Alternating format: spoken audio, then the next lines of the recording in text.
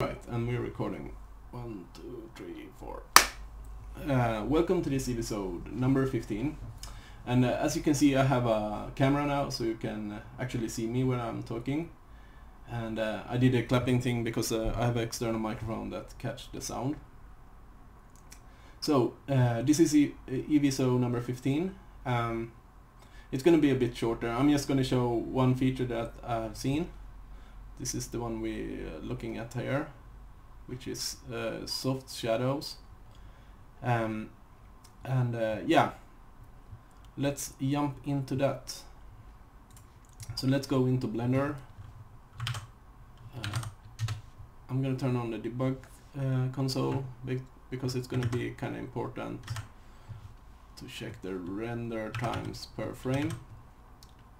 So I'm just going to position the light a bit more above the object.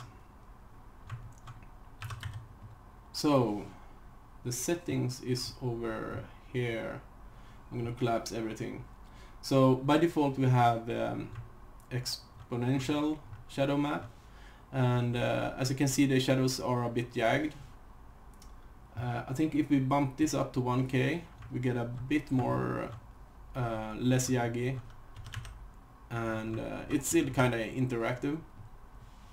But if we try variance shadow map and bump this one up to 2K and turn on high bit depth, you're gonna see that we have really soft shadows.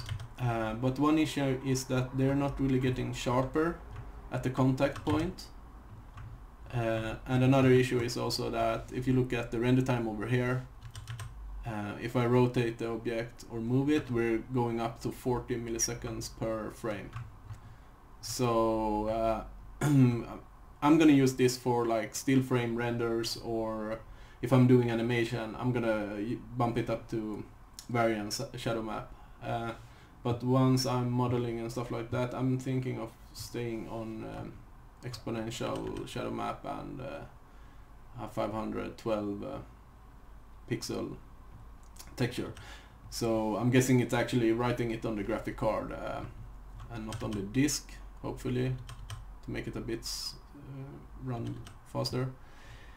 Another thing that I've seen on Twitter is this from Clement. So on this image to the left we see no screen space reflection, and in the middle we see bad screen space reflection in Mesa drivers, and to the right we see correct screen space reflection after bug fix.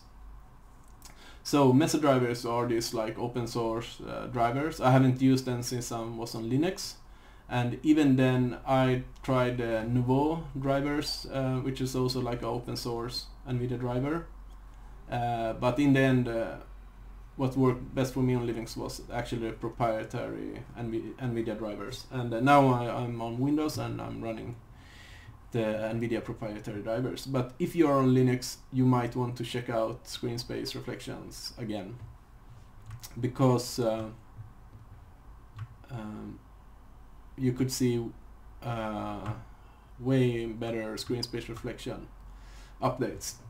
So this scene is by Daniel Bystedt, and he so kindly shared it on the Blender 2.8 future site on Blender. And you can also check out his homepage on WordPress, and also follow him on ArtStation. So for me, I don't really see any difference in the screen space reflection, but if you're on Linux and running Mesa, you should check it out. Sorry for my voice. And apropos glasses, I got this comment from Joblem on the previous episode 14. He noticed that if you had two glasses passing by each other, they occlude each other and you can see through them. And I really tried to explain that in the video, I think, with when I looked at the glass like this and said that you only get in the refraction from this surface, you don't see the ray trace go through the faces and in between this air gap, and then to back on the other the back side of the glass. So you actually see two different kinds of refraction, this one and the part you could see up here.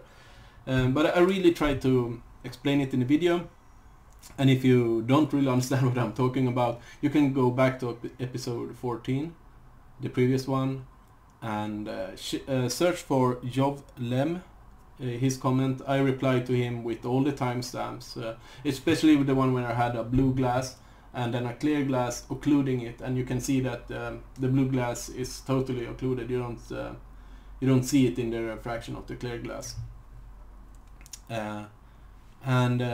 I saw this video from this game engine called Lumberyard from Amazon, where if you YouTube it, the Lumberyard Bistro, you can have a look at it.